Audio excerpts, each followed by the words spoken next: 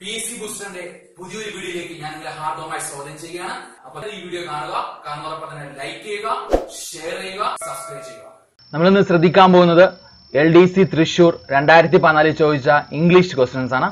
നമുക്ക് ശ്രദ്ധിക്കാം. ഫസ്റ്റ് ക്വസ്റ്റ്യനിലേക്ക് നമുക്ക് പോവാം. ഫസ്റ്റ് ക്വസ്റ്റ്യൻ എന്താണ്? Rahul is senior dash all other colleagues in his office എന്നാണ്. Rahul is senior dash all other colleagues in his office. നമുക്ക് ഓപ്ഷൻ നോക്കാം. To, then, of, none of this. ഈ ക്വസ്റ്റ്യൻ കാണുമ്പോൾ തന്നെ അറിയാം ഇത് ഏത് ടൈപ്പ് ഓഫ് ഗ്രാമർ ആണ് എന്നുള്ളതാണ്. ഏത് ടൈപ്പ് ഓഫ് ഗ്രാമർ ആണ് കാണുമ്പോൾ തന്നെ അറിയാം ഇതാണ് ഒരു പ്രിപ്പോസിഷണൽ ഗ്രാമർ ആണ്, അല്ലെ? പ്രിപ്പോസിഷൻ ആണ്. നമ്മൾ പഠിച്ചിട്ടുണ്ട് എന്താണ്? രാഹുൽ ഈ സീനിയർ ഡാഷ്, സീനിയർ എന്നോ അല്ലെങ്കിൽ ജൂനിയർ എന്നോ അല്ലെങ്കിൽ ഇൻഫീരിയർ എന്നോ അല്ലെങ്കിൽ സുപ്പീരിയർ എന്നോ ഒക്കെ വന്നു കഴിഞ്ഞാൽ ഉപയോഗിക്കേണ്ടത് എന്താണെന്നുള്ളത് നമുക്കറിയാം. എന്താണ്? ടു ആണ് ഉപയോഗിക്കേണ്ടത്. എന്താണ് ഞാൻ പറഞ്ഞത്? സീനിയർ എന്നോ അല്ലെങ്കിൽ ജൂനിയർ എന്നോ അല്ലെങ്കിൽ ഇൻഫീരിയർ എന്നോ അല്ലെങ്കിൽ സുപ്പീരിയർ എന്നൊക്കെ വരികയാണെങ്കിൽ ഉപയോഗിക്കേണ്ട പ്രിപ്പോസിഷൻ എന്താണ്? ടു ആണ്. അങ്ങനെയാണെങ്കിൽ Rahul is senior to all other colleagues in his office എന്ന ആൻസർ വരുള്ളൂ. ആദ്യത്തെ ആൻസർ എന്താണ്? എ എന്ന ഓപ്ഷൻ ആണ്, ടു ആണ് വരിക. ഈ അടുത്ത ക്വസ്റ്റ്യനിൽ പോകാം. I got dash opportunity to go to London. അത് option A, and, the, none of this എന്നാണ്. ഈ ക്വസ്റ്റ്യൻ കാണുമ്പോൾ നമ്മൾ ഒരു ക്വസ്റ്റ്യൻ കിട്ടിക്കഴിഞ്ഞാൽ ആദ്യം നമ്മൾ ശ്രദ്ധിക്കേണ്ടത് ഏത് ഗ്രാമർ എന്ന് മനസ്സിലാക്കാൻ നമുക്ക് അറിഞ്ഞിരിക്കണം. ഇത് കാണുമ്പോൾ തന്നെ അറിയാം ഇതൊരു ആർട്ടിക്കിൾ സെക്ഷനിൽ വരുന്ന ഒരു ഗ്രാമറാണ്. അങ്ങനെയാണെങ്കിൽ നമ്മൾ ആർട്ടിക്കിൾ പഠിച്ചിട്ടുണ്ടെന്നാണ്. ഈ ഡാഷ് കഴിഞ്ഞ് വരുന്ന ആദ്യത്തെ വാക്കിന്റെ ഉച്ചാരണം നോക്കണം. അത് മലയാളത്തിൽ നോക്കണം. ഇത് ഓ എന്ന് വരുന്ന ഉച്ചാരണമാണ്. Opportunity, opportunity. അതായത് ആ എന്ന് തുടങ്ങുന്ന അക്ഷരങ്ങൾ ഉൾപ്പെടുന്ന, അത് അതിനകത്ത് വരുന്നതാണ് ഓ എന്ന് പറയുന്നത്. അതെന്താണ്? സ്വരാക്ഷരങ്ങളാണ്. സ്വരാക്ഷരം വന്നു കഴിഞ്ഞാൽ ഉപയോഗിക്കേണ്ട ആർട്ടിക്കിൾ ഏതെന്നുള്ള കാര്യം നമ്മൾ പഠിച്ചിട്ടുണ്ട്. അത് ആനാണ് ഉപയോഗിക്കേണ്ടത്, അല്ലെ? അങ്ങനെയാണെങ്കിൽ ആൻസർ എന്താണ്? ആനാണ്. പറഞ്ഞാൽ മനസ്സിലായോ? I got an opportunity to go to London എന്നേ പറയാൻ പറ്റുള്ളൂ. കാരണം ഡാഷ് കഴിഞ്ഞിട്ട് വരുന്ന ഈ വാക്ക് ഓപ്പർച്യൂണിറ്റി എന്ന് പറയുന്നത് ഓ എന്ന് പറയുന്ന അക്ഷരത്തിലാണ് സ്റ്റാർട്ട് ചെയ്യുന്നത്. ഇത് സ്വരാക്ഷരമാണ്. ആണെങ്കിൽ എന്താ ഉപയോഗിക്കേണ്ടത്? ആനാണ്. അല്ലെങ്കിൽ അതാണ് ഉപയോഗിക്കേണ്ടത് എ ആണ് എന്നുള്ളത് നമുക്ക് നേരത്തെ പഠിച്ചിട്ടുള്ളതാണ്. അടുത്ത് മൂന്നാമത്തെ question. She invited me dash her son's birthday. She invited me dash her son's birthday. ഇത് എന്താണ്? ഓപ്ഷൻ നോക്കുക. ഫോർ, ടു, ഓഫ്, ഇൻ എന്നാണ്. അപ്പൊ ഇതിന്റെ ഈ ഒരു ടൈപ്പ് ഗ്രാമർ ഏത് സെക്ഷനുള്ളതാണ്? പ്രിപ്പോസിഷൻ. രണ്ടാമത്തെ പ്രിപ്പോസിഷന്റെ രണ്ടാമത്തെ ക്വസ്റ്റൻ ആണ് തൃശ്ശൂർ ചോദിച്ചത്. അങ്ങനെയാണെങ്കിൽ ചില വാക്കുകൾ കഴിഞ്ഞിട്ട് എന്താണ്? പ്രിപ്പോസിഷണൽ ഫ്രേസസ് വരും. അതായത് ചില വാക്കുകൾ കഴിഞ്ഞിട്ട് ചില പ്രിപ്പോസിഷനെ വരുള്ളൂ. എന്നാൽ ഇവിടെ നമ്മൾ അർത്ഥമാക്കേണ്ടത് എന്താണ്? ഇവിടെ ഒരു ചടങ്ങിലേക്ക് എന്ന അർത്ഥത്തിലാണ് ടു ഉപയോഗിക്കേണ്ടത്, അല്ലെ? ഇവിടെ ചടങ്ങിലേക്ക് എന്ന അർത്ഥത്തിലാണ് ഇവിടെ വരുന്നത്. അങ്ങനെയാണെങ്കിൽ നമ്മൾ ഇതിനെ ടു ആണ് ഇവിടെ ഉപയോഗിക്കേണ്ടത്. ഷീ ഇൻവൈറ്റഡ് ടു എന്ന് പറയാം. ഒരു ചടങ്ങിലേക്കാണ് ക്ഷണിച്ചിരിക്കുന്നത്. അപ്പൊ she invited me to her sons birthday എന്ന് പറയാൻ പാടുള്ളൂ. എന്താണ്? ഇവിടെ ടു ഉപയോഗിക്കുള്ളൂ. വേറെ ഒന്നും തന്നെ അതിനകത്ത് വരത്തില്ല. കാരണം ഇത് ചടങ്ങിലേക്ക് എന്നാണ്. അപ്പം ടു തന്നെ ഇവിടെ ഉപയോഗിക്കേണ്ടി വരും. അങ്ങനെ നമുക്ക് നാലാമത്തെ ക്വസ്റ്റ്യൻ, 74ാമത്തെ ക്വസ്റ്റ്യൻ നമുക്ക് നോക്കാം. The lady said I saw the culprit എന്നാണ് പറയുന്നത്. Change in to reporter speech എന്നാണ് ആ ക്വസ്റ്റ്യനിൽ പറഞ്ഞിട്ടുണ്ട്. The lady said I saw the culprit. Reporter സ്പീച്ചിൽ വരുന്നതാണ്. അപ്പം അത് നമുക്ക് എന്താണ്? ഇൻഡയറക്ട് സ്പീച്ചിലേക്ക് മാറ്റാനാ പറഞ്ഞിരിക്കുന്നത്. Direct സ്പീച്ചിനെ indirect സ്പീച്ചിലേക്ക്. ഇവിടെ നമ്മൾ നോക്കാം. റിപ്പോർട്ടിംഗ് വെർബ് എന്ന് പറയുന്ന സെഡ് എന്ന് പറയുന്ന ഒരു പാസ്റ്റ് ടെൻസ് ആണ്. പാസ്റ്റ് ടെൻസ് വന്നു കഴിഞ്ഞാൽ നമുക്കറിയാം ഇവിടെ ഉപയോഗിക്കുന്ന സിമ്പിൾ പാസ്റ്റ് ആണെങ്കിൽ, ഇത് സിമ്പിൾ പാസ്റ്റ് ആണെങ്കിൽ അതിന് എതിലേക്ക് കൺവേർട്ട് ചെയ്യണം? ഏതിലേക്കാണ്? പാസ്റ്റ് പെർഫെക്റ്റിലേക്ക് കൺവേർട്ട് ചെയ്യണം എന്നുള്ള കാര്യം നമ്മൾ നേരത്തെ പഠിച്ചിട്ടുണ്ട്. റിപ്പോർട്ടർ സ്പീച്ചിന്റെ മെയിൻ ക്ലാസ്സിൽ പഠിച്ചിട്ടുണ്ട്. സിമ്പിൾ പാസ്റ്റിലാണ് ക്വസ്റ്റൻ എങ്കിൽ അത് പാസ്റ്റ് പെർഫെക്റ്റിലേക്ക് കൺവേർട്ട് ചെയ്യണം. പാസ്റ്റ് പെർഫെക്റ്റ് എന്ന് പറഞ്ഞാൽ എപ്പോഴും എന്തായിരിക്കും? അതിന്റെ ഹാഡ് പ്ലസ് V3യിലേക്ക് മാറ്റണം. ഹാഡ് പ്ലസ് V3യിലേക്ക് മാറ്റണം. ഹാഡ് പ്ലസ് ഇത്. അങ്ങനെയാണെങ്കിൽ ദ ലേഡി സെഡ് അതുപോലെ തന്നെ വരും. കണക്റ്റിംഗ് വേർഡ് എന്താണ്? Lady Z connecting word that വരും. ദാറ്റ് വരും. അത് കഴിഞ്ഞിട്ട് എന്താണ്? അതിനകത്ത് വരുന്നത് ഡബിൾ കോഴ്സിനകത്ത് വരുന്ന മാറ്റം വരും. ഐ എന്ന് പറയുന്നത് എന്തായി തീരും? ഐ എന്ന് പറയുന്നത് ഇവിടെ പെൺകുട്ടിയാണ്, ലേഡിയാണ്. അപ്പൊ എന്താണ്? ഷീ വരും. അപ്പൊ the lady said that she എന്ന് വരും. പിന്നെ സ എന്ന് പറയുന്ന സിമ്പിൾ പാസ്റ്റ് എന്തായി തീരണം? ഹാഡ് പ്ലസ് V3 ആവണം. ഹാഡ് പ്ലസ് സൈഡ് V3 ഏതാണ്? സീഡ് V3 അത് സീൻ ആണ്. ഹാഡ് സീൻ എന്ന് വരും. അപ്പൊ എന്താണ്? The lady said that she had seen the culprit എന്ന് പറയുള്ളൂ, അല്ലെ? The lady said that she had been the culprit എന്ന് പറയും. അപ്പൊ നിങ്ങൾക്ക് ഇത് മനസ്സിലായല്ലോ. അടുത്ത 75ാമത്തെ ക്വസ്റ്റ്യനിലേക്ക് നമുക്ക് പോവാം. ക്വസ്റ്റ്യൻ എന്താണ് പറയുന്നത്? Students should obey the rules of the school. Change the sentence into passive voice. Passive voice like മാറ്റാനുള്ള ഒരു question ആണ്. Question നോക്കുക. Students should obey the rules of the school. നമുക്ക് പിന്നെ പിരിക്കാം. Students എന്ന് പറയുന്നത് എന്താണ്? Subject. Should എന്ന് പറയുന്നത് എന്താണ്? Helping verb. അല്ലേ? Obey എന്ന് പറയുന്നത് എന്താണ്? ഇതൊരു മെയിൻ verb ആണ്. The rules of the school ആണ് ഇവിടുത്തെ ഒബ്ജക്റ്റ് എന്ന് പറയുന്നത്. സ്കൂളിന്റെ റൂളിനെ കുറിച്ചാണ് ഇവിടെ പറയുന്നത്. റൂൾസ് ഓഫ് ദ സ്കൂൾ എന്ന് പറയുന്നത് ഒബ്ജക്റ്റ് ആണ്. അപ്പൊ ഇത്രയും നമുക്കറിയാം. ഈ പാസീവ് വോയിസിലേക്ക് മാറ്റുമ്പോൾ എന്താണ് നമ്മൾ ചെയ്യേണ്ടത്? ഇവിടെ ശ്രദ്ധിക്കോ, ഇവിടത്തെ ഹെൽപ്പിംഗ് വെർബ് എന്ന് പറയുന്നത് മോഡൽ ഓക്സിലറി വെർബാണ്.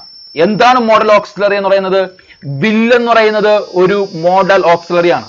വുഡ് എന്ന് പറയുന്നത് ഒരു മോഡൽ ഓക്സിലറി ആണ്. അല്ലെ? വുഡ് എന്ന് പറയുന്നത് മോഡൽ ഓക്സിലറി ആണ്. അതുപോലെ തന്നെ ഷാൾ എന്ന് പറയുന്നത് ഒരു മോഡൽ ഓക്സിലറി ആണ്. അതുപോലെ കുഡ് എന്ന് പറയുന്നത് ഒരു മോഡൽ ഓക്സിലറി ആണ്. ക്യാൻ എന്ന് പറയുന്നത് മോഡൽ ഓക്സിലറി. അപ്പൊ എന്തൊക്കെയാണ്? വില്ല്, would, shawl, should, can, could തുടങ്ങിയ മോഡൽ ഓക്സിലറി വരെയാണെങ്കിൽ അവിടെ നമ്മൾ ഉപയോഗിക്കാൻ വേണ്ടി പഠിച്ചിട്ടുള്ള ഫോം എങ്ങനെയാണ്? ഫോം ഇങ്ങനെയാണ് അല്ലെ? ഒബ്ജക്റ്റ് എഴുതണം. ഒബ്ജക്റ്റ് ആദ്യം എഴുതണം. പ്ലസ് എന്താണ്? മോഡൽ ഓക്സിലറി ഏതാണോ അത് എഴുതണം. മോഡൽ ഓക്സിലറി ഏതാണോ അത് എഴുതണം. അത് കഴിഞ്ഞിട്ട് എന്ത് ചെയ്യണം? പ്ലസ് ബി ഫോം ചേർക്കണം. മോഡൽ ഓക്സിലറി വന്നു കഴിഞ്ഞാൽ പ്ലസ് ബി ഫോം ചേർത്തിട്ട് B3 ഫോം എഴുതണം. എന്താണ് എഴുതേണ്ടത്? Object plus modal auxiliary plus B plus V3 എഴുതണം. അങ്ങനെയാണെങ്കിൽ അത് യോജിക്കുന്ന ഓപ്ഷൻ ഏതാണെന്ന് നോക്കുക. അപ്പൊ നമുക്ക് ഇവിടെ വേണ്ടത് എന്താണ്? ആദ്യം ഒബ്ജക്റ്റ് ആണ്. ഒബ്ജക്റ്റ് ആണ് ആദ്യത്തെ. ഒബ്ജക്റ്റ് ഏതാണ്? The rules of the school ആണ്. ആദ്യത്തെ ഒബ്ജക്റ്റ് എന്താണ്? The rules of the school ആണ്. അടുത്ത വരേണ്ട എന്താണ്? മോഡൽ ഓക്സിലറി ആണ്. മോഡൽ ഓക്സിലറി എന്താണെന്ന് കേൾക്കണം? ഷുഡ് ആണെന്ന് കേൾക്കണം. അതുപോലെ അത് അതുപോലെ തന്നെ എഴുതുക. മോഡൽ ഓക്സിലറി വന്നു കഴിഞ്ഞാൽ അത് ചേർക്കേണ്ട എന്താണ്? ബി ഫോം ആണ്. ബി എഴുതുക. ബി എഴുതണം. അത് കഴിഞ്ഞിട്ട് V3 എന്ന് വെച്ചാൽ എന്താണ്? വെർബാണ്. വെർബിന്റെ V3 എന്നാണ്. ഒബൈഡ് V3 എന്താണ്? ഒബൈഡ് എന്നാണ്. അങ്ങനെയാണെങ്കിൽ ഓപ്ഷൻ ഏതാണ് കറക്റ്റ് ആൻസർ? എ ആണ് കറക്റ്റ് ആൻസർ. ഇതിന്റെ രൂപം എന്താണ്? Object plus modal auxiliary plus B plus V3 form ആണ്. അപ്പം മോഡൽ ഓക്സിലറി ഏതൊക്കെയൊന്നും അത് മറന്നു പോകരുത്. എന്തൊക്കെയാണ്? വില്ല്, would, shawl, should, can, could. ഇത് വന്നാലേ ഇങ്ങനെ ഒരു രീതിയിലേക്ക് ഇത് മാറ്റി എഴുതത്തുള്ളൂ. നമുക്ക് അടുത്ത ക്വസ്റ്റ്യനിലേക്ക് പോവാം. അടുത്ത ക്വസ്റ്റ്യൻ എന്താണ് പറയുന്നത്? None of the players came in time. None of the players came in time. Find the correct tag from the following.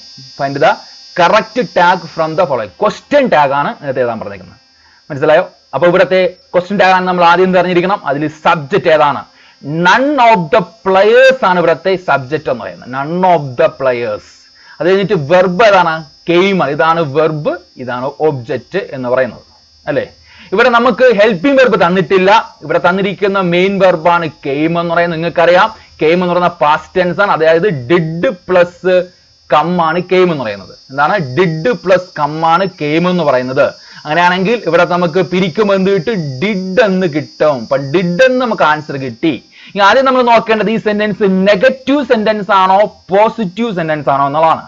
Negative sentence ആണെങ്കിൽ നമ്മൾ പഠിച്ചിട്ടുണ്ട്, ഒന്നുകിൽ ആ സെന്റൻസിൽ ഹെൽപ്പിംഗ് വെർബിന്റെ കൂടെ അല്ലാതെ നോട്ട് കാണും. എന്നാൽ ഇവിടെ നോട്ട് ഇല്ല. അതിന് പകരം എന്തുണ്ട്? ഒരു വാക്കുണ്ട്, നൺ എന്നൊരു വാക്കുണ്ട്. അങ്ങനെയാണെങ്കിൽ നെഗറ്റീവ് വേർഡ്സ് ഏതൊക്കെയാണ്? ഏതൊക്കെയാണ് നെഗറ്റീവ് വേർഡ്സ് എന്ന് പറയുന്നത്? ഒന്നാമത്തത് ഫ്യൂ. ഫ്യൂ എന്നൊരു നെഗറ്റീവ് വേർഡ് ആണ്. രണ്ടാമത്തെ ലിറ്റിൽ ആണ്. മൂന്നാമത്തെ എന്താണ്? ഹാഡിലി ഒരു നെഗറ്റീവ് വേർഡ് ആണ്. അതുപോലെ തന്നെ സ്കാസിലി എന്ന് പറയുന്നത് നെഗറ്റീവ് വേർഡ് ആണ്. അതുപോലെ തന്നെ റയർലി എന്ന് പറയുന്ന ഒരു നെഗറ്റീവ് വേർഡ് ആണ്. റയർലി എന്ന് പറയുന്നത് നെഗറ്റീവ് വേർഡ് ആണ്. അതുപോലെ തന്നെ സെൽഡം എന്താണ്? ഒരു നെഗറ്റീവ് വേർഡ് ആണ്. അതുപോലെ തന്നെ നോ ബഡി എന്ന് പറഞ്ഞാൽ എന്താണ്? നോ ബഡി അതും നെഗറ്റീവ് വേർഡ് ആണ്. അതുപോലെ തന്നെ നോ വൺ എന്ന് പറഞ്ഞാലോ അതും നെഗറ്റീവ് വേർഡ് ആണ്. അതുപോലെ തന്നെ നൺ, ഇപ്പൊ ഈ ക്വസ്റ്റ്യനിൽ വന്ന നൺ എന്ന് പറഞ്ഞാലോ അത് നെഗറ്റീവ് വേർഡ് ആണ്. നത്തിങ് എന്ന് തുടങ്ങിയാലോ എന്താണ്? അതും നെഗറ്റീവ് വേർഡ് ആണ്. അതുപോലെ നെവർ എന്ന് തുടങ്ങിയാലോ നെവർ ആണെങ്കിലോ അത് നെഗറ്റീവ് വേർഡ് ആണ്. അപ്പൊ ഏതൊക്കെ നെഗറ്റീവ് വേർഡ്? ഫ്യൂ എന്ന് പറയുന്നത് നെഗറ്റീവ് വേർഡ് ആണ്. ലിറ്റിൽ നെഗറ്റീവ് വേർഡ് ആണ്. ഹാഡിലി നെഗറ്റീവ് വേർഡ് ആണ്. സ്കാസിലി നെഗറ്റീവ് വേർഡ് ആണ്. റയർലി നെഗറ്റീവ് വേർഡ് ആണ്. സെൽഡം നെഗറ്റീവ് വേർഡ് ആണ്. നോബഡി നെഗറ്റീവ് വേർഡ് ആണ്. നെവർ നെഗറ്റീവ് വേർഡ് ആണ്. നത്തിങ് നെഗറ്റീവ് വേർഡ് ആണ്. അതുപോലെ തന്നെ നണ്ണ് നെഗറ്റീവ് വേർഡ് ആണ്. No one negative. അപ്പൊ ഇത്രയും നെഗറ്റീവ് വേർഡ്സ് വന്നു കഴിഞ്ഞാൽ ആ സെന്റൻസ് ഓട്ടോമാറ്റിക് ആയിട്ട് തന്നെ അതൊരു നെഗറ്റീവ് സെന്റൻസ് ആക്കി മാറും. അങ്ങനെയാണെങ്കിൽ നമ്മൾ ഉപയോഗിക്കേണ്ട ക്വസ്റ്റ്യൻ ടാഗ് എന്താണ്? പോസിറ്റീവ് ക്വസ്റ്റ്യൻ ടാഗിന് ഉപയോഗിക്കണം. ഇൻഡ് ഇല്ലാത്ത അല്ലെങ്കിൽ നോട്ട് ഇല്ലാത്ത ക്വസ്റ്റ്യൻ ടാഗ് ഉപയോഗിക്കണം. ഇവിടെ നമുക്ക് പ്രോണോൺ ഏതാണോ നിങ്ങൾ സബ്ജക്റ്റ് ഏതാണോ നോക്കേണ്ടത്. ഇവിടെ നമുക്ക് അതിൽ കൺഫ്യൂഷന്റെ കാര്യമൊന്നുമില്ല. എല്ലാത്തിലും ദേ തന്നെയാണ് വന്നേക്കുന്നത്. എല്ലാത്തിലും ദേ തന്നെ വന്നേക്കുന്നത്. അപ്പൊ അങ്ങനെയാണെങ്കിൽ ആൻസർ എന്ത് വരും? ഡിഡ് പ്ലസ് ദേ തന്നെ ഇതിനകത്ത് ആൻസർ ആയിട്ട് വരും. അടുത്ത 7ാമത്തെ ക്വസ്റ്റ്യനിലേക്ക് പോവാം. ക്വസ്റ്റ്യൻ എന്താണ്? I dash Shimla last week. I dash Shimla last week. എന്താണ് എഴുതാൻ പറഞ്ഞിരിക്കുന്നത്? Fill in the blank with correct form of the verb. ഒരു ഓപ്ഷൻ കാണുമ്പോൾ പറയാം have visited, had visited, visited, none of these. ഇത് ഏതാണ് വരുന്നത്? ഇത് നമുക്ക് മനസ്സിലായി ഇതൊരു ടെൻസ് ആണ്. ടെൻസ് നമ്മൾ ശ്രദ്ധിക്കേണ്ട I dash Shimla last week തന്നിട്ടുണ്ട്. ലാസ്റ്റ് വീക്ക് എന്താണ്? Last week add verb of time. ഇതാണ് ലാസ്റ്റ് വീക്കിനെ വിളിക്കുന്ന പേരാണ്. ഇതൊരു ആഡ് വെർബ് ഓഫ് എന്താണ്? ടൈം ആണ്. Add verb of time last week, last week, last year എന്നൊക്കെ പറഞ്ഞു കഴിഞ്ഞാൽ ഏത് ടെൻസ് ആണ്? നമുക്കറിയാം എന്താണ്? സിമ്പിൾ പാസ്റ്റ് ടെൻസ് ആണ്. ഇതെന്താണ്? സിമ്പിൾ പാസ്റ്റ് ടെൻസ് ആണ്. സിമ്പിൾ പാസ്റ്റ് ആണെങ്കിൽ ഇതിൽ ഏതാണ് വരുന്നത്? സിമ്പിൾ പാസ്റ്റ് ആയിട്ട് വരുന്നത്. സിമ്പിൾ പാസ്റ്റ് എന്ന് പറയുന്നത് എന്താണ്? വെറും ഇഡി ചേർന്ന ഒരു രൂപമാണ് സിമ്പിൾ പാസ്റ്റ് എന്ന് പറയുന്നത്. ഇഡി ചേർന്ന രൂപം. അങ്ങനെയാണ് ആൻസർ എന്ത് വരും? I visited Shimla last week എന്ന്. വളരെ ഈസി ക്വസ്റ്റൻ ആണ്. വളരെ പെട്ടെന്ന് ചെയ്യാൻ പറ്റും. ലാസ്റ്റ് വീക്ക് എന്ന ആഡ്വർബ് ഓഫ് ടൈം ഉള്ളത് കൊണ്ട് അത് സിമ്പിൾ പാസ്റ്റ് ആയിത്തീരുന്നു. അതുകൊണ്ട് ഇഡി ചേർത്ത രൂപം മാത്രം ഉപയോഗിക്കേണ്ടത് വിസിറ്റഡ്. അതാണെങ്കിൽ ഹാവ് വിസിറ്റഡ് എന്നൊരു ഓപ്ഷൻ ഉണ്ട്. അതുപോലെ തന്നെ ഹാഡ് വിസിറ്റഡ് ഉണ്ട്. ഹാസ് ഓർ ഹാവ് വിസിറ്റഡ് എന്ന് പറയുന്നത് പ്രസന്റ് പെർഫെക്റ്റ് ആണ്. ഹാവ് വിസിറ്റഡ് എന്ന വാക്കും അല്ലെങ്കിൽ ഹാസ് വിസിറ്റഡ് എന്ന് പറയുന്നത് എന്താണ്?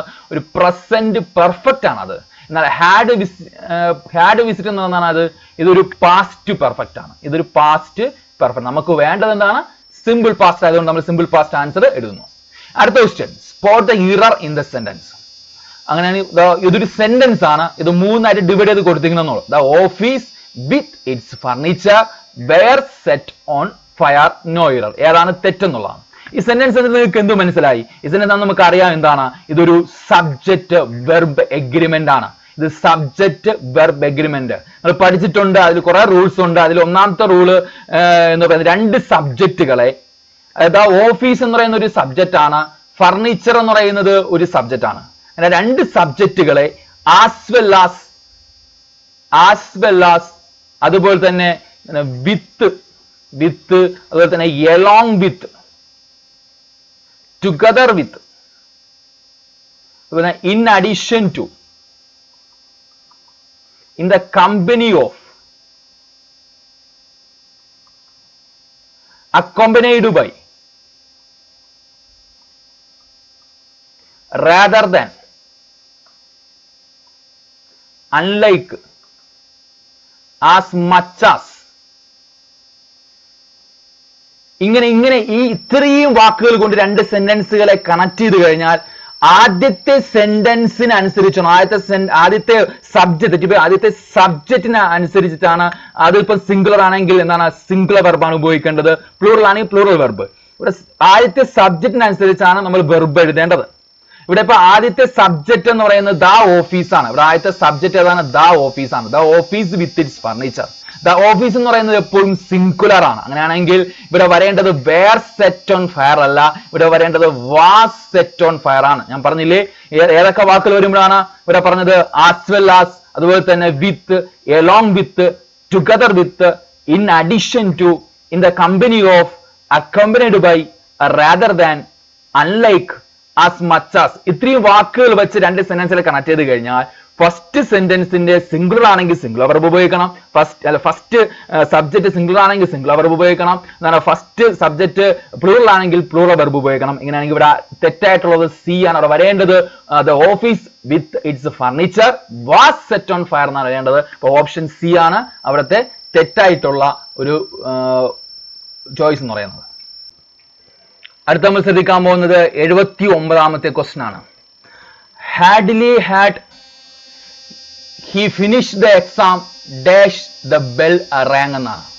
Hadley had he finished the exam dash the bell rang എന്നാണ്. fill in the blank using correct adverb ആണ് ചോദിച്ചേക്കുന്നത്.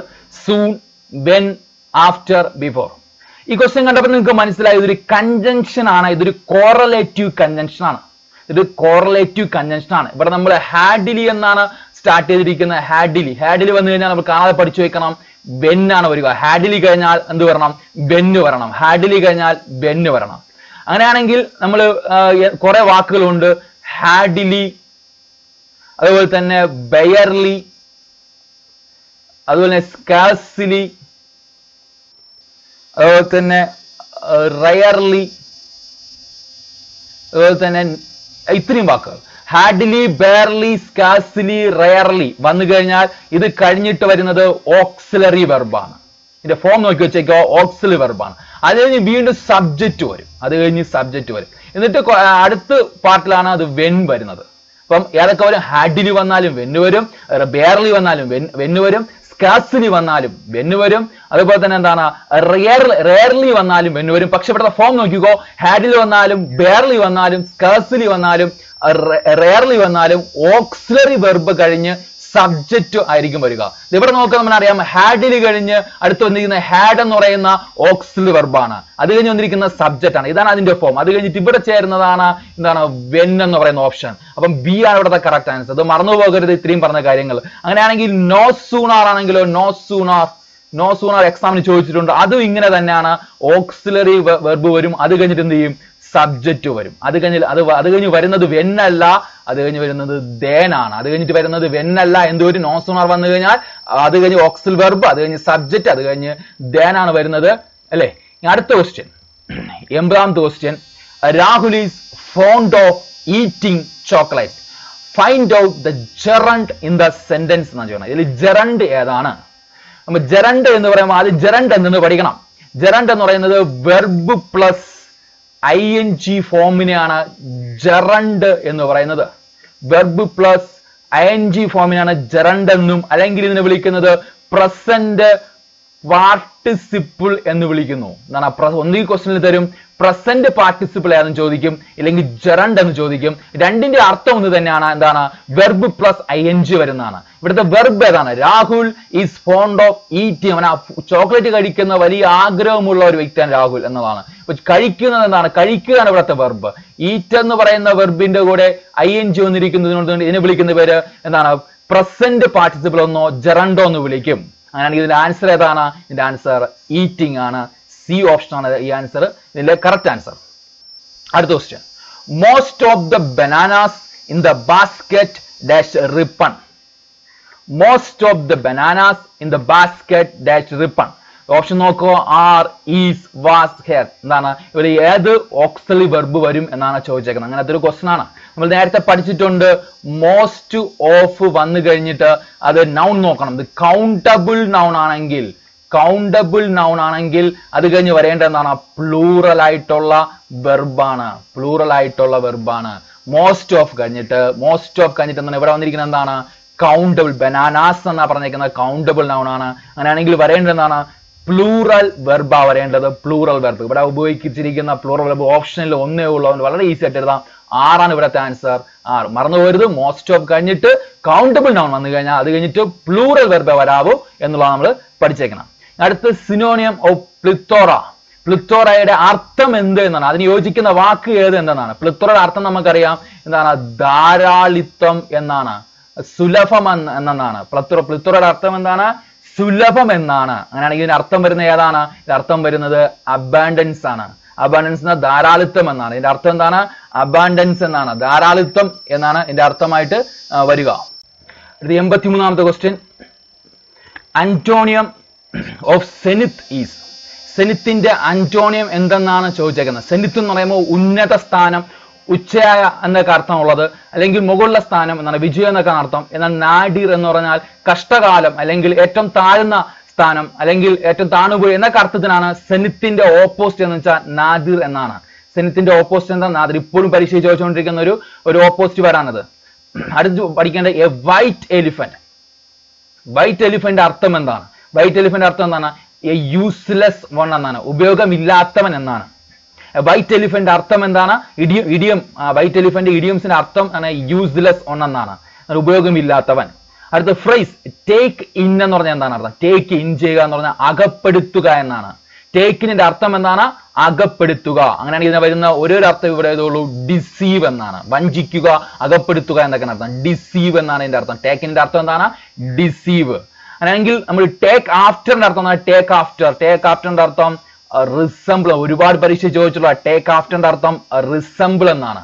എന്നാൽ ടേക്ക് ബേക്കിന്റെ അർത്ഥം വിത്ത്ഡ്രാ എന്നാണ്, പിൻവലിക്കുക എന്നാണ്. വിത്ത്ഡ്രാ. ടേക്ക് ബേക്കിന്റെ അർത്ഥം വിത്ത്ഡ്രാ എന്നാണ്. അല്ലെങ്കിൽ ടേക്ക് ബൈയുടെ അർത്ഥം എന്താണ്? ക്യാച്ച് ചെയ്യുക എന്നാണ്. ടേക്ക് ബൈയുടെ അർത്ഥം എന്താണ്? ക്യാച്ച് ചെയ്യുക എന്നാണ്. അടുത്ത് ടേക്ക് ഫോർ എന്ന് പറയുമ്പോഴോ ടേക്ക് ഫോർ എന്ന് പറയുമ്പോൾ അതിന്റെ അർത്ഥം എന്താണ്? കൺസിഡർ ചെയ്യുക എന്നാണ്.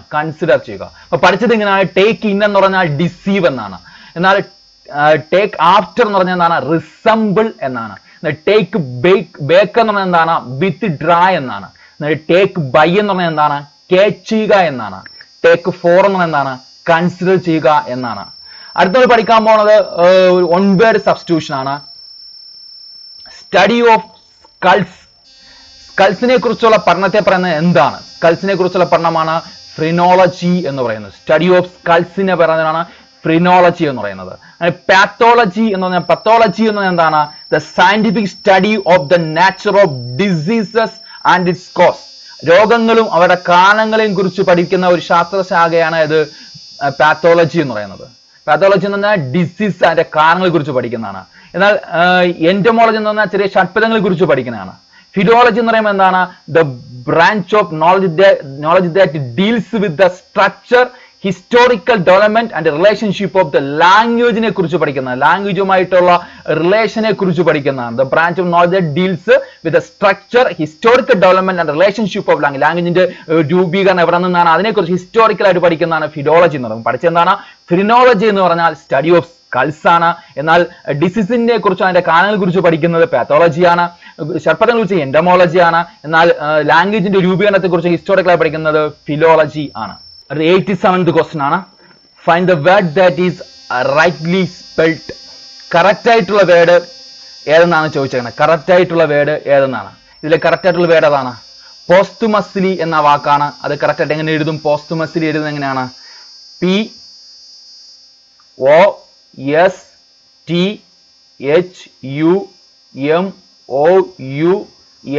POSTHUMOUSLO എന്നാണ്. പോസ്റ്റുമസ്ലി. POSTHUMOUSLO. അങ്ങനെ വരുന്ന ഓപ്ഷൻ ഏതാണ്? അങ്ങനെ വരുന്ന ഓപ്ഷൻ ആൻസർ 87 എന്ന ക്വസ്റ്റ്യൻ ആൻസർ എ ആണ്. ഇതിന്റെ answer. The appropriate meaning of ഫെലോദിസി എന്ന് പറയുന്ന വാക്കിന്റെ കറക്റ്റ് മീനിങ്. ഇതൊരു ഫോറിൻ വേർഡ്സ് ആണ്. ഇത് ഫോറിൻ വേർഡ്സ് എന്ന് പറയുന്ന വൊക്കാബുലറിയിൽ ഉൾപ്പെടുന്നതാണ്. Foreign words.